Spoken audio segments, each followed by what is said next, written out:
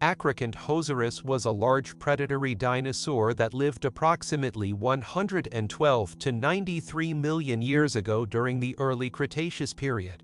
This dinosaur was a member of the theropod group, which includes all the carnivorous dinosaurs, and is one of the largest known theropod dinosaurs of North America. It was first discovered in 1940 in Texas, USA, and its name comes from the high neural spines on its vertebrae that resemble spikes, also meaning high and thus meaning spine. The dinosaur had a long, slender body with a large skull, powerful legs, and a long tail. It measured approximately 40 feet in length, which is similar in size to the Tyrannosaurus rex. Despite its large size, Acrocanthosaurus was agile and quick on its feet, making it a formidable predator. It had a long, narrow snout filled with sharp teeth, and large, powerful jaws that would have been ideal for biting and tearing apart its prey. Acrocanthosaurus had D-shaped teeth that eventually narrowed, shortened, and became more curved as they grew from the back of the mouth. They had 14 to 17 teeth that resembled serrations with serrated edges and were continually shed and replaced. Acrocanthosaurus was a carnivore and would have fed on a variety of large dinosaurs, including sauropods, ornithopods, and other theropods. It was likely an opportunistic hunter, meaning it would have taken advantage of any prey that was available. Its powerful legs and sharp claws would have allowed it to chase down and overpower its prey. It is also possible that Acrocanthosaurus was a pack hunter, working together with other Acrocanthosaurus to take down larger prey. One of the most distinctive features of Acrocanthosaurus was the row of high neural spines on its vertebrae.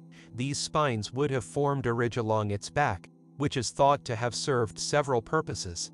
One possibility is that the ridge was used for display, helping to intimidate other dinosaurs and attract mates. Another idea is that the ridge helped the dinosaur control its body temperature by letting heat escape when it was hot. Another intriguing aspect of Acrocanthosaurus is its geographical distribution. Fossils have been found in Texas, Oklahoma, and Mississippi, and it is believed that this dinosaur was widely distributed throughout the southern United States during the Early Cretaceous period. The discovery of Acrocanthosaurus fossils in these regions has helped shed light on the prehistoric ecosystem of the area and how it changed over time.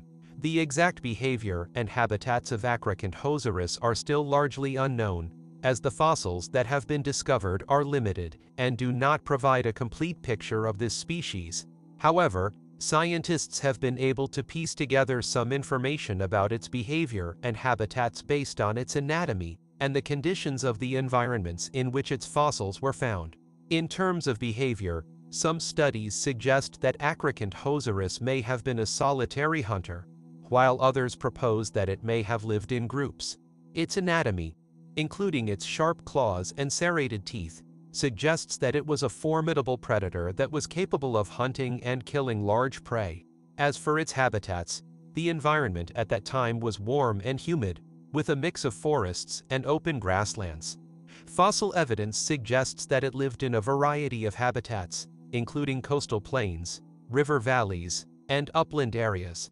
Acrocanthosaurus has been a popular subject of interest among dinosaur enthusiasts and the general public, due in part to its impressive size and fearsome reputation as a predator.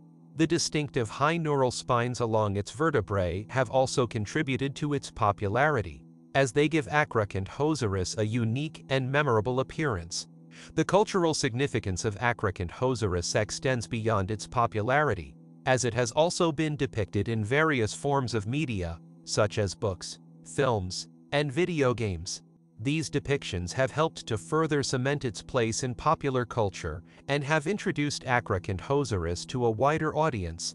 In addition, the discovery of new fossils and advancements in paleontology have increased our understanding of Acrocanthosaurus and its place in the prehistoric world. This has further fueled interest in this species and led to ongoing research and discovery.